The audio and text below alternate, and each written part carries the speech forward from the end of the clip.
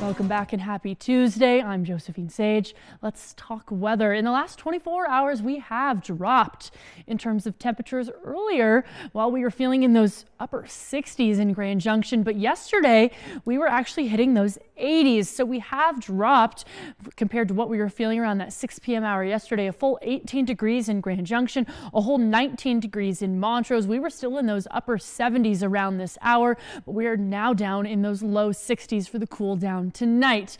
But tomorrow we are returning towards those normals, towards those seasonal averages in the upper 70s for Grand Junction and kind of low to mid 70s for Montrose. We do have some lingering showers still in those high regions tonight, and we might see some kind of later work week showers through those same northern mountain regions on maybe Wednesday and Thursday.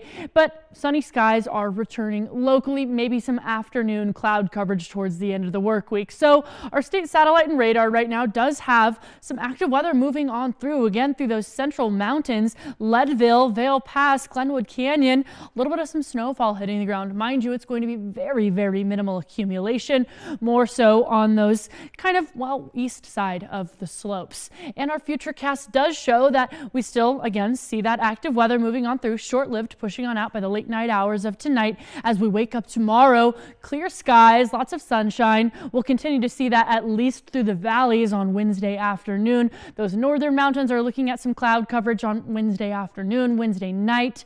Then as we kind of look into, well, Thursday, same trend. We're waking up with sunny skies, then maybe some clouds rolling on in Thursday afternoon. Slight chance for those showers through the central and northern mountains pushing on out by the time we look into Friday.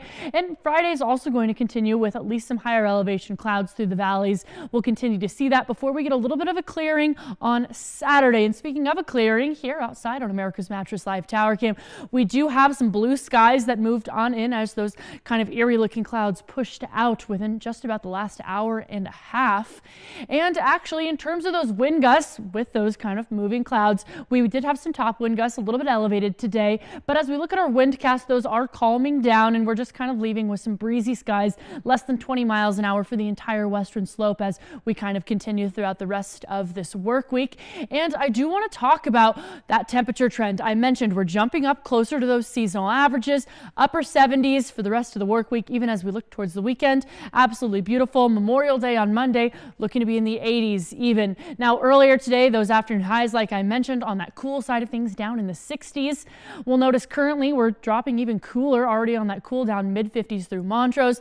And in our almanac on both sides of things, well, we were just cooler than what we're typically used to. Last night, 48. This afternoon, shy by about a full 12 degrees in terms of the afternoon high. But again, like I mentioned, cooler night tonight.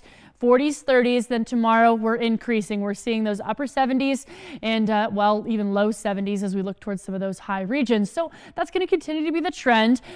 Upper 70s. Saturday started JUCO, beautiful day, 79-degree afternoon highs. Monday, Memorial Day, like I mentioned, 80s, super nice, lots of sunshine.